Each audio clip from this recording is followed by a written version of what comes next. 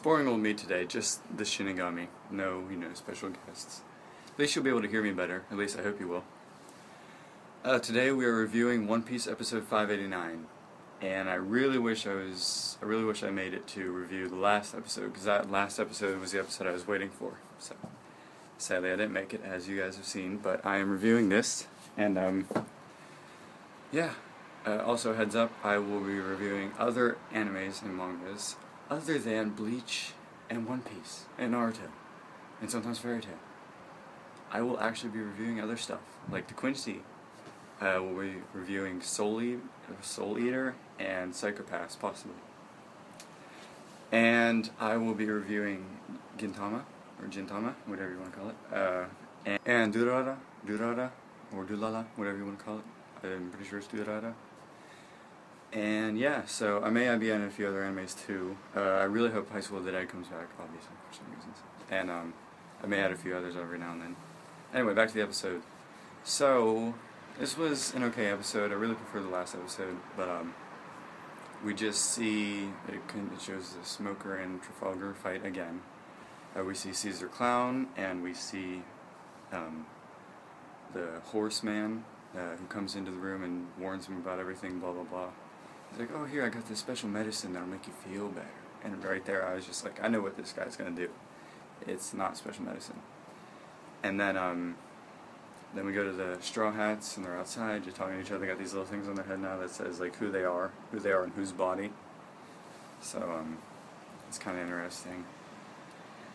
And then Brownbeard starts telling us about his story, and, oh, it's so sad, we had pretty crappy lives, and the Marines left us here to die, and Caesar was our savior, he's our master, blah blah blah, whoopie-doo-doo. And of course, Frankie and Chopper and Brooke are all crying. They're just sobbing out of control, and it's weird seeing them in their respective bodies doing that. Oh, and wait, did I say Frankie? Frankie, Chopper, yeah, Frankie, Chopper, and Brooke. I thought there's somebody else. So yeah, lots of talking this episode. I mean, let's cover what happened. So, for someone who's read the manga, like I have, it's like you already know this and you really don't care that much about it. But for people who just watch the anime, this is good to show you what actually happened. And then, what else was there? Then we go back to Caesar Clown, and he's killing off that horse guy in that room. Whatever his laugh is. So yeah, and we see, Smoker and Tashigi are talking, and their bodies are switched. And, which is very, very weird, because, Smoker's, Tashigi and Smoker's body is all, like, all innocent and everything, and then Smoker's got the chest ripped up, and he's like... So, it's pretty neat seeing it that way, though. But, again, it is a lot of talking, this episode. And not every episode has to be action-packed. Sometimes it's good to have talking episodes where you review and see what happened in the past. But, for me, I wasn't really crazy about this episode. I mean, I had already read the manga and I knew it was going to happen. And, I mean, you can't just skip it in the anime, because some people only watch the anime. They don't know where to read the manga, they don't get it. And you just can't skip it. So I understand it. I don't know about the next episode. I don't know what they're going to cover in the next episode. I don't have any predictions for next week's chapter, or episode. So, I don't know if I can say I'll like that better, or not. But let's move on to the basic fact. Badassness. For this episode, 1. And that's only because it was funny. It was kind of a little bit badass to see Smoker and Tashigi's body yelling at all the people and looking generally badass in the face. Attention, actually I was pretty drawn into it. Attention, I have to say 6. Satisfactory, how satisfied was I? Knew it was going to happen. It was good to get some cover story or whatever. I'd say 4. I was a 4 and satisfied. Interest level,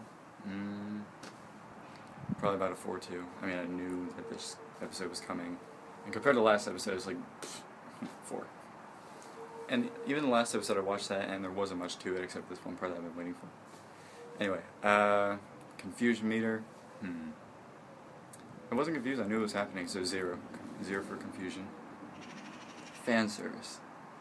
Finally we get a good fan service episode / chapter or whatever.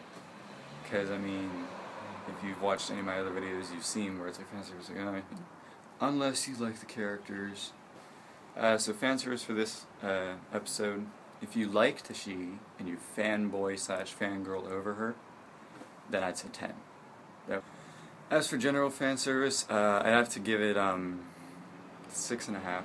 I mean, I know people are going to be like, oh, there's more fan service than that. In One Piece, fan service wise, that was definitely only a 6.5. There is an entire, maybe I think it's an episode or maybe even 2 episodes completely dedicated to fan service. So for what One Piece has shown us, that was only a 6.5. Predictability, compared to last week's chapter, I had a feeling that there wasn't going to be much going on this chapter. So predictability wise, between a 6 and a 7. I don't know for sure, really. My phone keeps telling me that I need to hurry this up because I'm running out of space on my phone recording. So, yeah, I don't have much else to say about this episode. It's kind of a drag that it was just a talking episode this time around. But at least we got some fan service with it, so it wasn't a total, it wasn't completely boring. Yeah, so I don't know much about next week's episode, but and I don't know what review I'm going to be doing next, because I might review a new anime or manga. Not new as in it's just came out, I mean as in I haven't reviewed it before. But I have no idea what's going to come out next, maybe Bleach whenever the chapter comes out, or what, I don't know. So that's it for now. Yeah, I guess I will talk to you guys later. Jana.